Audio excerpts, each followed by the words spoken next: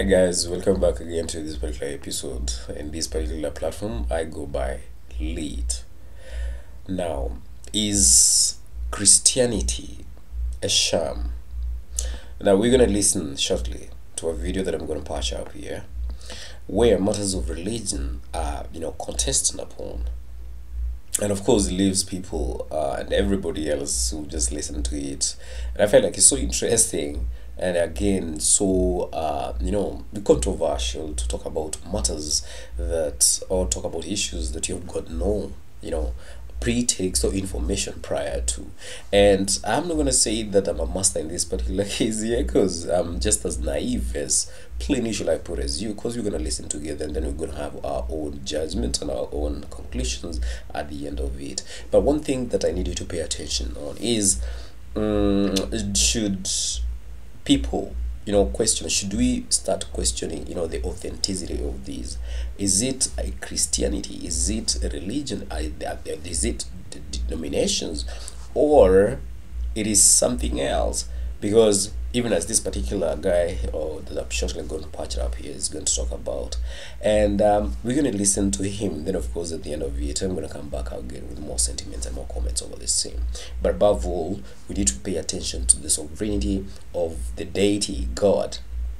Now, should God be a mystery, or God should be a clear entity to humanity? Let's keep on watching, and that and many more, we come back at the end of it with more sentiments. My ways, which is this: what was there at the start? We don't know, but I don't know, and you don't know. But no human brain, unless you want to correct me, can actually comprehend nothingness, right? No, but it's a fallacy to think that because I don't understand how it happened, therefore God did it. I mean, that's just weak. Well, no, okay, but I'm prepared to have an open mind about this. Yes. But somebody did, and I just have never met a human brain that can explain to me what happened before. Say you go for the Big Bang argument. What was there before? What does nothing look like? Physicists are debating this. I'm not a physicist, but they're debating it. My point is that they don't know, and I don't know, and you don't know, and it doesn't help to postulate a God that did it. But you're certain it's not a God, and yet you admit you don't know. No, I'm certain that it doesn't help to postulate something very complicated at the outset, because what we've got is primeval simplicity, and from that stems everything. And what science does, it starts with simplicity, which is relatively easy to understand, and from that it develops into the whole of the universe and the whole of life. It doesn't help to start with complexity, and a creator has to be complex, whatever else he is.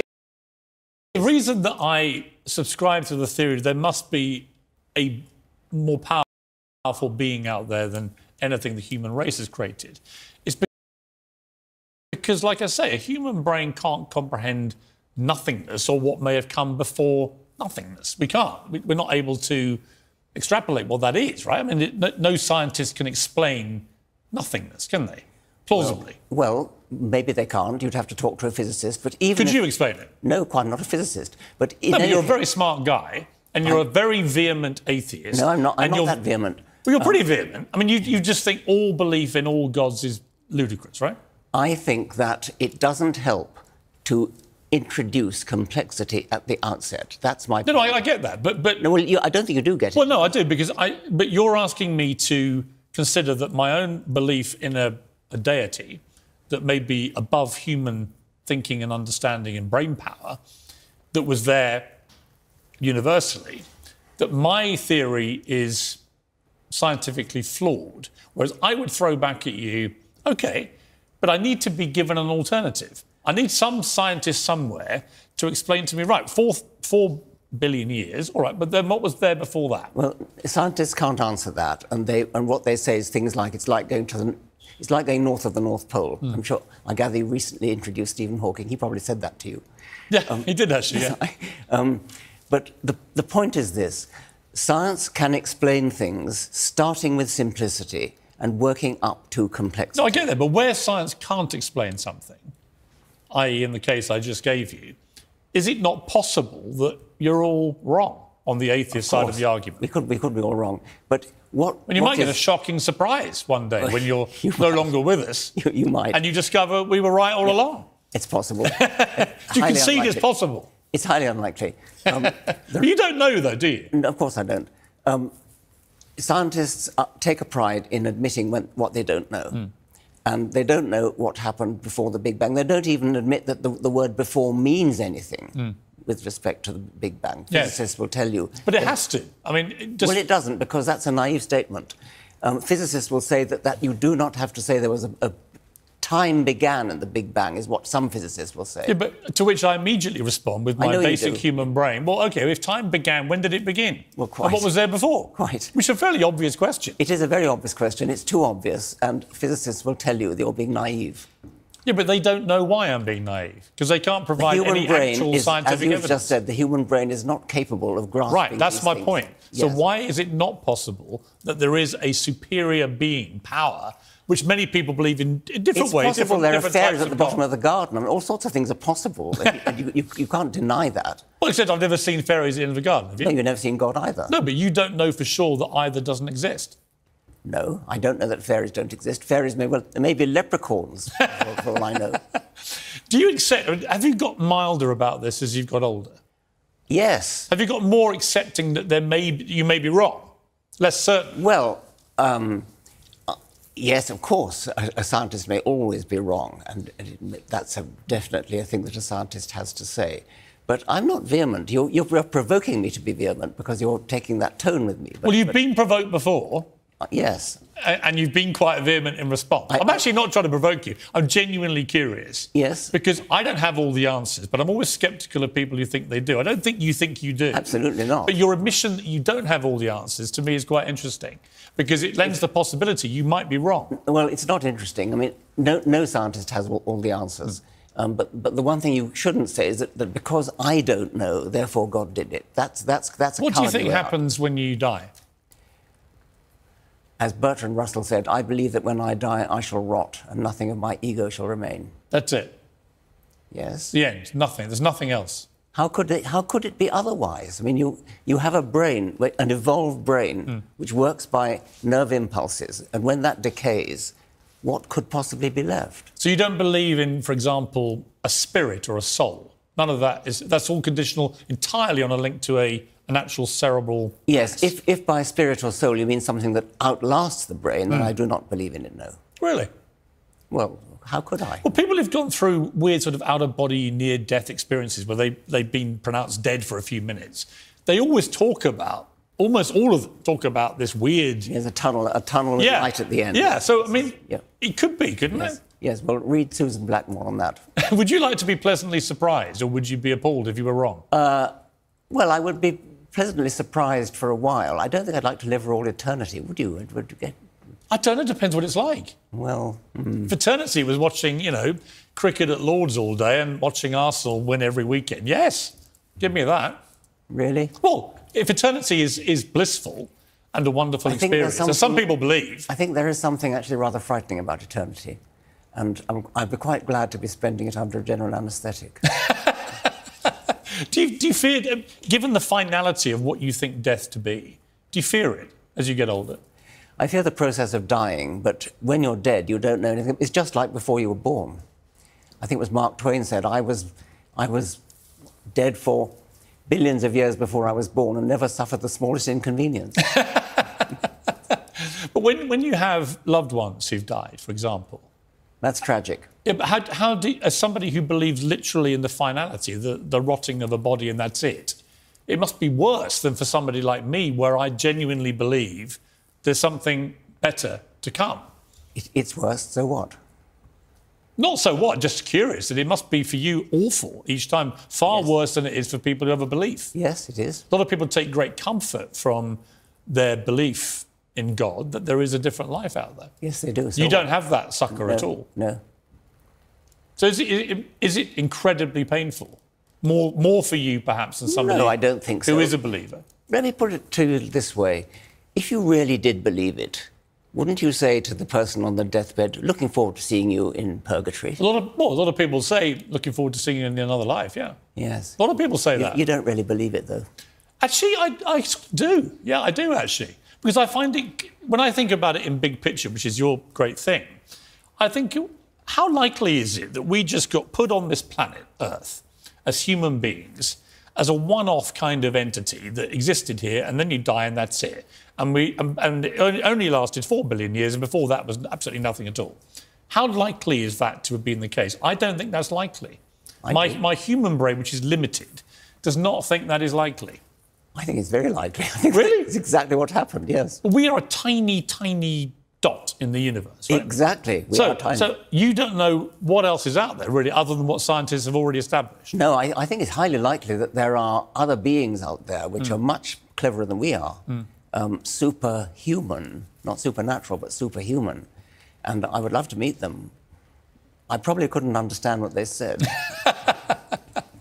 We're going to take a short break. I want to come back and I want to talk to you about where we are in the world right now, which I think we can reach points of agreement here about the cancel culture, wokery, and what is doing. A biology language project funded by scientists in the US and Canada produced a list of 24 harmful terms. These included male, female, man, woman, mother, and father. They recommended using phrases like sperm producing, egg producing, XY, XX, individual. And they should be used to avoid reinforcing societally imposed ideas of a sex binary. To which your response was, the only possible response is contemptuous ridicule. Yes. Which I cheered, I have to say, because it was complete madness. How have we come to this?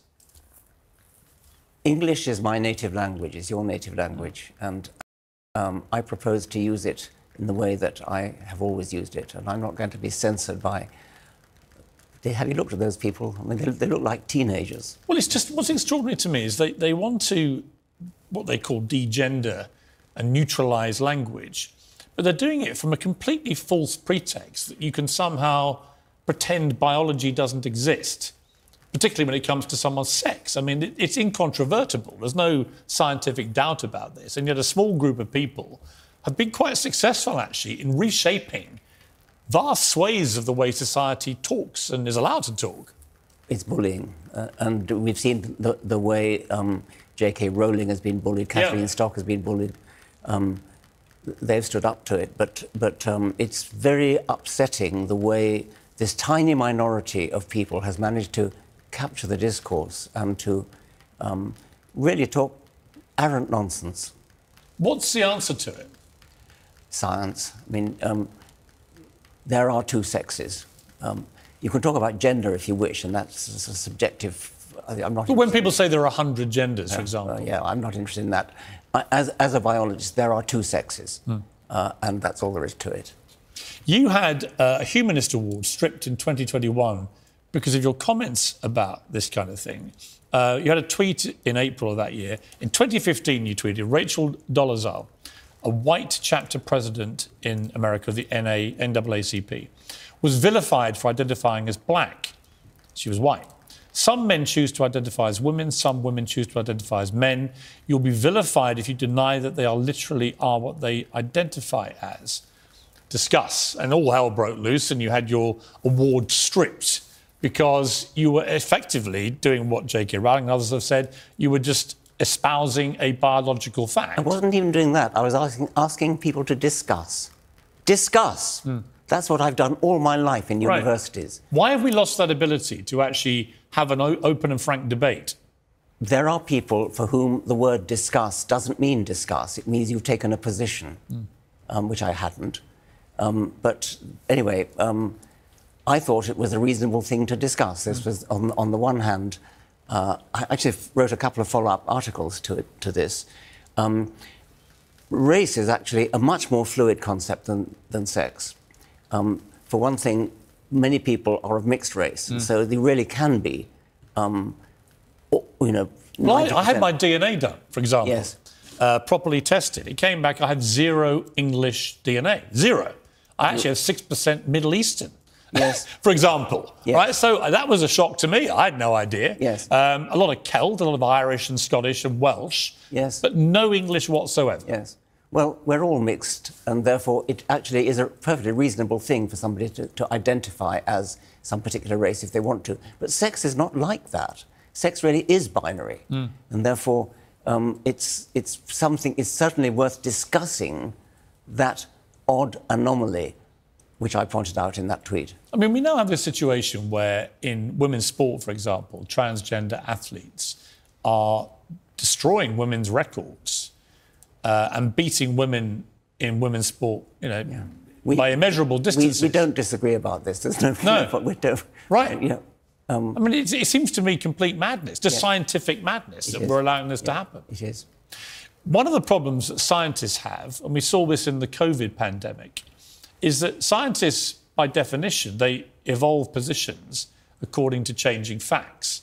And we saw in the pandemic that originally the perceived scientific wisdom was that masks, for example, would be ineffective in preventing the spread of COVID.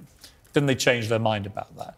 We were told that the vaccines would stop passing on the virus, and it turned out that wasn't true. We were told, there's been a whole debate, as you know, about where the virus may have started. The belief was from a wet market. Maybe it was from this lab in Wuhan and so on. Those who are anti-science, they leap on these things and they say, well, there you go. There you go. Why should we believe or follow the science when they do such dramatic U-turns in a health crisis, for example? What do you say to that? Well, it's true. I mean, science actually does change its mind because I think it was John Maynard Keynes said, when the facts change, I change my mind. What do you do, sir? Yes. And so this all happened in such a hurry. It was all a great rush to produce advice, and there wasn't time to take the normal, balanced look at the evidence. And so, naturally, they changed their mind. And it's a virtue of science, actually, that they can change their mind. Scientists can change their mind. What is not a virtue is that social media allows large groups of people to whip each other up into a sort of lather of self-righteous certainty about positions, which can actually, in a pandemic, for example, be deadly to people. I quite agree. I mean, if the wrong types of people who are most vulnerable to, say, a COVID virus, if they believe.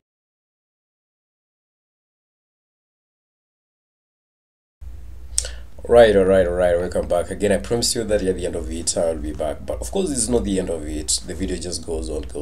But there's one thing that I wanted to make clear. The first part of the questioning,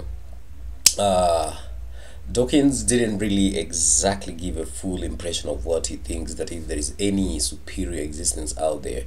But of course, working with doubt, working with projections, as far as you see how far he can go, as far as his thinking and his intellectual capacity can take him.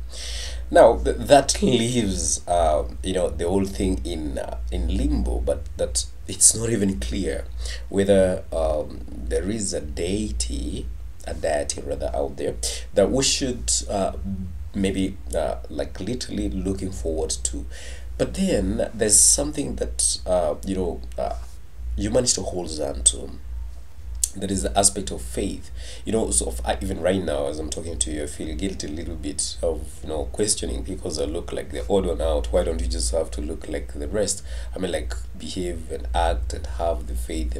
But again, in as much as yes, of course, one can think on the other end, one cannot afford not to think what is on the other end. What is on the other end, as far as you see the religion and the whole aspect of Christian or religion, not necessarily, because if I bring Christianity here, I'm going to be more of a specific rather. But do you think that is now leaving us into this particular limbo? Do you think that matters to do with the religion have to be questioned, or we just take what everybody tells us to take, that they think that maybe they have a little enlightenment as far as religion goes by? And what about you? Would you be able even to question? Would you feel a little bit pulled back, or like, hey, I'm going to step it back, I'm not going to give it maybe a strong stance? Asking such kind of a question, you look like you're out of order. Now I do not know, but I also stand corrected, guys. Help me find out what exactly you think. Do drop me your comments on the comment section. What do you think of religion? Now, even as you know, Dawkins couldn't put it clear the first part of the whole interview before we get to the second part of sex and race and biology.